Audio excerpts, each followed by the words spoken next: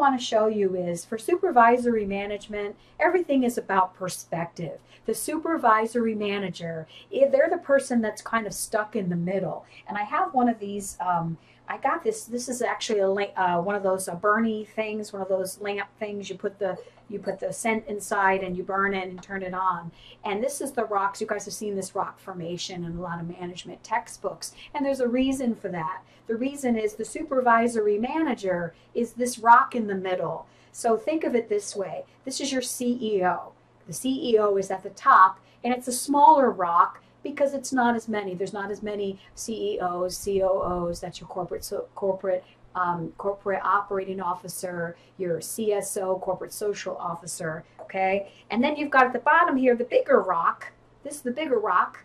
Actually, this is the heater, so it's kind of funny. This is everybody at the bottom. This is all of us, okay? All of us regular people who maybe aren't quite in management yet. So there's a lot of people that make up the bottom tier, and in the middle then is your supervisory manager. So they're not only responsible for holding up the CEO, don't you just love that analogy? They're also responsible for keeping the people here that are at the lower level satisfied. So think of a supervisory manager as that. Someone who not only has to be responsible for working with the CEO, and we call the C-suite, C-suite, S-U-I-T-E, the C-suite. That's the Chief Executive Officer, Chief Operating Officer, Chief Social Officer. There's even a Chief Information Officer, a Chief Financial Officer. Yeah, a lot of these officers. And those are the people that are at the top. Those are the main decision makers. They're the strategy planners and the decision makers. Your supervisory manager falls here in the middle. Like I said, they have to take care of the people on the bottom, and they also have to support the managers at the top. So I hope this is a pretty good analogy for you on what we're dealing with in supervisory managers, okay? So different perspectives. This particular picture was taken at Weeden Island.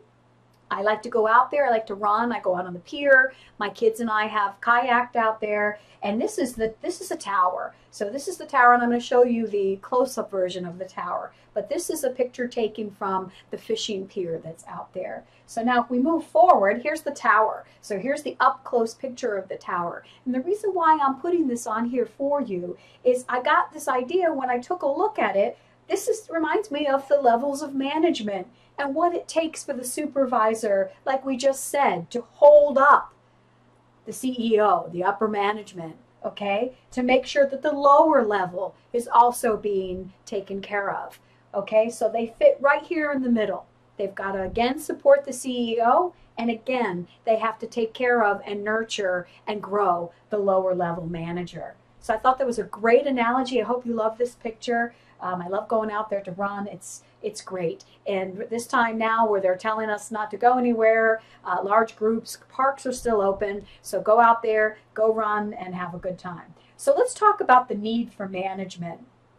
Wherever a group of people work together in some kind of structure, you need goals. You need something that bridges everybody together, because we all have a common objective, a common goal, a common reason for being a part of that organization. And by organization, I mean the business. We call them an organization because they are a living and breathing group of people. You would not have a business without employees. You would not have a business without structure, without something, a pyramid, some kind of tier system. And we'll talk more about that. And a tier system is just building. Think of building blocks when you played with building blocks as a kid, and you built the building blocks and you made sure that you worked from the bottom up. And as you got closer to the top, it might fall down. And then what do? You got to rebuild back up to the top. And it's very important. So think of management as blocks. And you can build those blocks and build that strong foundation at the bottom, and then continue to add to the top. And as the organization grows or the business grows, that's where you become more successful. So we want that foundation, and then we want to build upon that. So basic organizational activities for any business our operations, that's producing the product, okay, or the service, selling the product, distributing the product, and we talk a lot about this in our Intro to Business class. Let me know if you have any questions about developing products or shipping products or manufacturing. That's something I can help you with if you'd like. And then financing, you need money. So to run a business, you produce your product, you market your product, you get it to customers, and then you finance. The basic resources of any organization, all management is responsible for the resources of a business. You cannot have a business unless you have resources. And in this case, it's human resources, which are your employees, okay? Physical resources would be the buildings, which would be the equipment that you need, the physical manufacturing stuff that you need to build your product or service. And then financial resources, money, credit, okay? Here's a chart, and if you take a look at this, you can see that management then combining these resources, humans, physical buildings, okay, financial, turns into a productive system, which then leads to organizational objectives. And don't get confused, an objective is a goal. So what is your objective or your goal for your organization? We all have goals in life. We set out our goals and we complete our tasks to reach our goals. Right now, our goal is to finish college. Our goal is to take classes so we can build our skills, so we are more hireable, so we can go out and get a job, we learn new skills, we learn new information, and we get a better job or a promotion. Some of us are here just for the degree. It's a very personal thing. Some of us are here to sharpen our skills and really to become more successful. The more we know, the more we can talk about, the more we can grow, the more that we'll be more successful and we'll be more pleased with our personal development. Here's one of these pyramids. So this is how our top management tiers work. Again, we talked about this. The top managers, the CEOs, they're at the very top. And the reason why this is a small piece of the pyramid is because it is a smaller piece. You've got a smaller amount of the CEOs, of the top managers. And then you've got middle managers, supervisory management, the first line managers and team managers, and then the operative employees. That's most of us right now. If you have never been a manager, then you've probably just been an employee and you've never really ever bridged that management level. But some of us have been managers. So if you have been a manager, then you're familiar with the challenges that come with being a leader. So not only these days do you have to be smart, you have also got to be inspirational. So you got to know your stuff. You got to know your management perspectives, and you also have to be, motivate people. You need to get people on board with your plan. So this is a really good idea to give you an idea. The higher up the authority goes, the higher up the responsibility.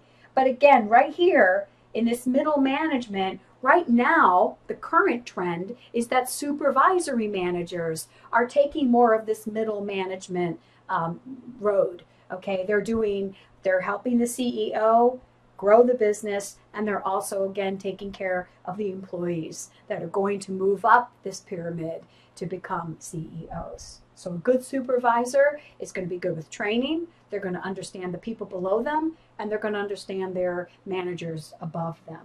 Okay, so functions performed by management. If you look on the right here, these are the 4 functions. Well, actually, there's 5 in this particular book because they've added staffing.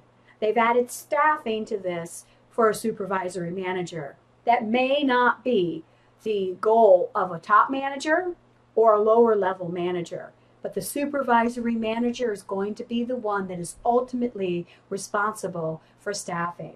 So we've got planning, strategic planning, organizing, staffing, leading, and controlling. Controlling is operations management. That's being in charge of everything it takes to build a business from step A to step Z. Okay? Here's another chart. This just kind of gives you an idea. This is right out of your textbook, right out of chapter 1. And it gives you an idea of how these all work together. We start with planning, we move to organizing, and as you can see, this triangle in the middle is showing you that these are all interrelated.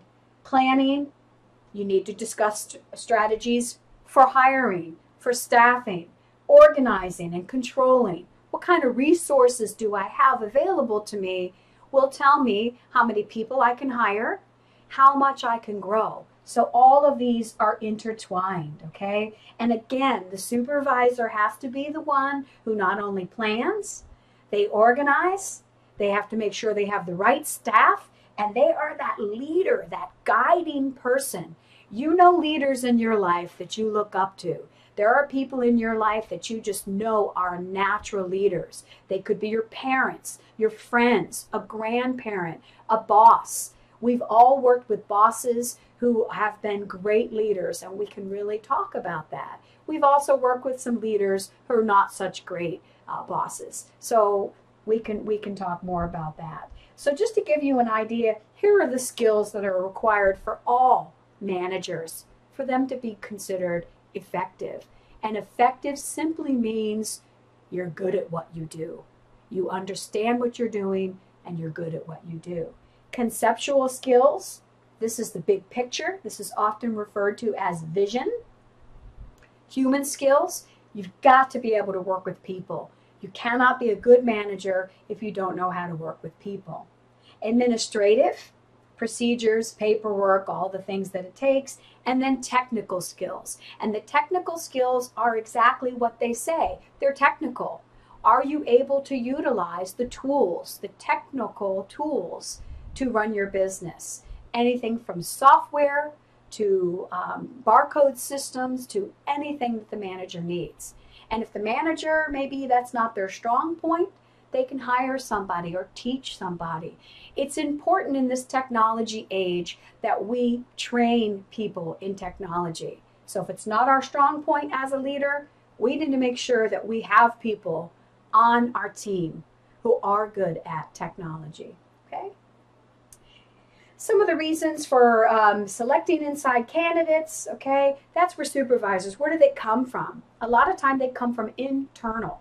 Okay, we promote somebody. Somebody is working in the organization. They do a really good job. They're a great team leader. They get promoted, moved up. Okay, and reasons why: they understand the organization already. They're not coming in from the outside. They have a first-hand knowledge of the employees. Okay, and it serves as a reward and an incentive for people who want to be a manager. If you work for any organization, you usually will start at the bottom. And if you show great interest and you really want to be a manager and you work really hard, chances are you will be promoted and you will be a manager someday. So these are things to think about. I want you to go back. One of the assignments this week is to reflect upon managers, and do you think you have what it takes to be a manager? And we'll talk more about that, okay?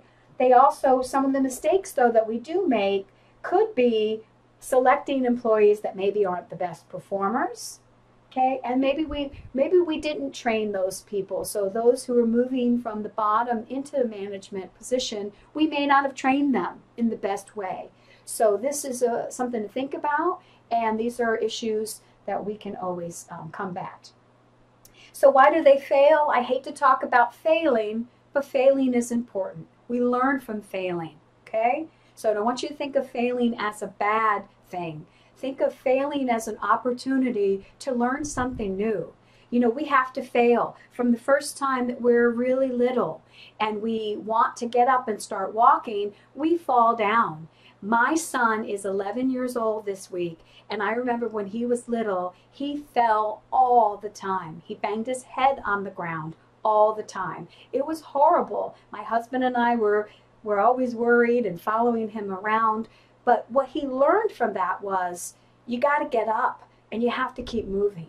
Not one time did he ever, after all the crying, decide that he wanted to give up. And to this day, he just works as hard as he can, and he's doing really well. And he fails, I know that he just recently got a bad grade on one of his papers and he was very upset and he cried, but he's going to pick himself up and he's going to move on and he's going to learn from that mistake. So some of the things that can hurt a supervisor are bullying, being arrogant, unwilling to listen to people in the organization, unable to get people to work as a team. And this is really hard. As a professor, I have some students who are very happy to work in a team and some students that just don't want to be in a team. So there's a drawback to working in teams, but we can get you motivated and get you excited about working with a team. If you work with the right team, it can be a very rewarding experience, okay? Betrayal of team's trust. Delegation. If you never heard of delegation before, delegation is simply giving tasks away. Taking the time to teach somebody to do something and then taking your hands off and giving them the opportunity to do what they need to do. And we'll talk more about delegation later on in the course, probably week 4 or week 5. So hands off, not being hands off, not addressing performance issues, lack of that technical skill that we just talked about, lack of being able to even admit that you don't have technical skill and you need help, okay? Boss-related issues, not willing to get along with people, and unwilling to disagree. A supervisory manager, like we mentioned with the rock formation, remember, they have people below them that they have to support. And then they've got this small group of really strong leaders on top of them. So they're going to fall in the middle every time. And the only way for them to come out successful is to be willing to disagree with something that might not be working. Because what happens? What happens if these don't work? You can't have this. This is not good. This is unsturdy. So if the supervisor doesn't have the tools or can't disagree with the things that aren't working, then they can't build that strong foundation. So it's very important to build that strong foundation. Okay, here's the relationships. This gives you an idea that supervisors are pretty much in charge of just about everybody. Their peer supervisors, the employees, the direct managers, other managers. They have quite a lot to take care of, okay? And we'll jump over those. So the goals of the supervisor then, production, maintaining quality, keeping the costs low, maintaining the morale, okay? And that's just keeping people happy is what that means, okay? Serving as the management representative and acting as the spokesperson for not only the employees, but also the higher up team, okay? So that's what I've got for the supervisory thing. Oh, supervisors, they stand out, okay? They stand out. Here's this guy all on the ice, all by himself, okay? Getting a suntan. He's doing real well. They stand out. The ones that can handle technology, that can motivate people to do the things that they need to do, and still at the same time keep everything moving very smoothly, are the ones that stand out.